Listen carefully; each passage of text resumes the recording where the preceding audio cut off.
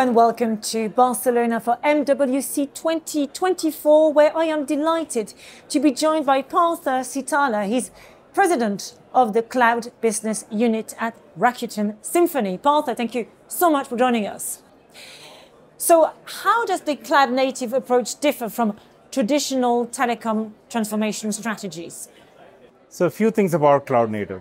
First, it is software-driven. So that's one very key criteria. Second is it's automated, so which is not traditionally what you see. In a traditional telecom deployment, there's a lot of manual processes, there's a lot of manual things that are done to bring up services, manage them once they're brought up.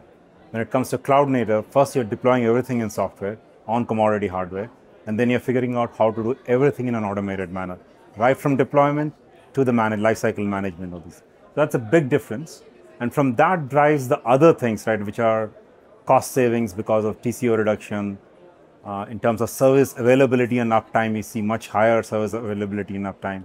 There's a lot of new transformative things that you can bring in with cloud native that is not possible with traditional deployment. So what factors influence the choice of platforms for cloud native telecom transformations?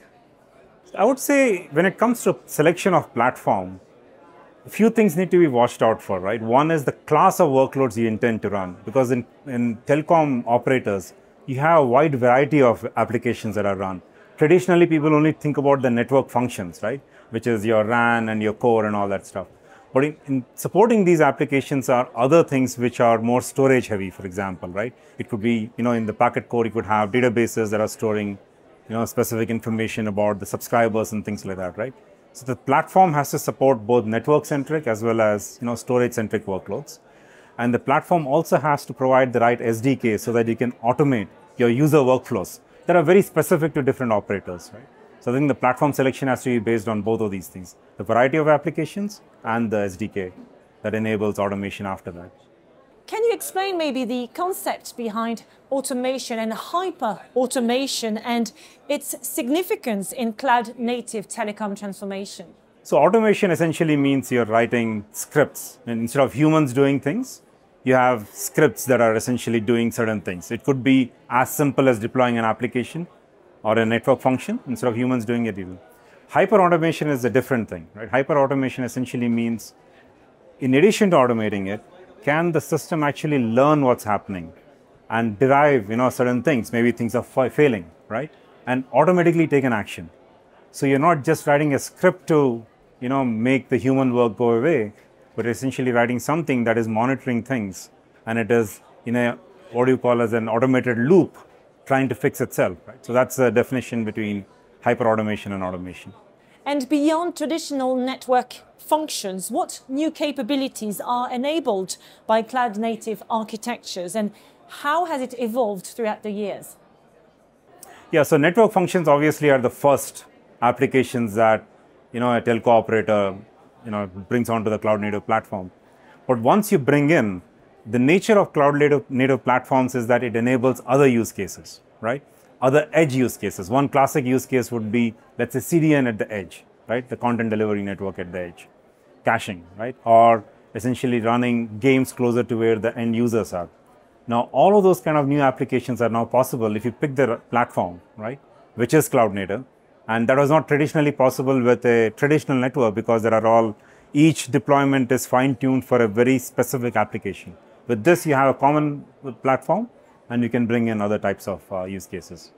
Can you share insights or background of current engagements explaining the need for the cloud-native directive? So, I would say that the operators that we talk to or the customers that we talk to, we start with network functions, obviously, right? Whether it is the RAN's DU/CU or it is the packet core or IMS, whatever, right? All that stuff.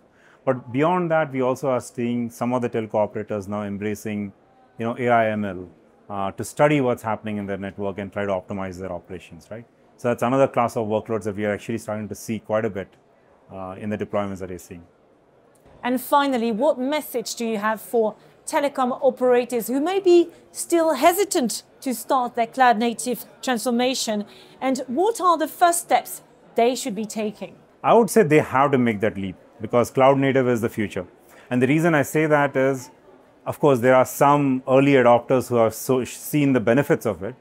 but you are seeing a lot of vendors now shipping their software in a cloud native manner, which means that sooner or later, it will become an economic problem, right? If you're not essentially going with the vendors, how they are deploying their software or how they are shipping their software, right? Now, the second part of your question is how do they start, right? What are the 1 to 3 things they can do? I would say that first, figure out a platform that enables a wide variety of applications. If you just go with a cloud native platform that is just for one class of workloads, it becomes very hard to basically take the same platform, both from a licensing point of view, as well as a skill set point of view that you build within an organization to manage it. So I think pick something that works for different classes of workloads, but start small. Start with one workload, but pick a platform that caters to multiple such workloads. That would be the right starting point. Partha, thank you very much.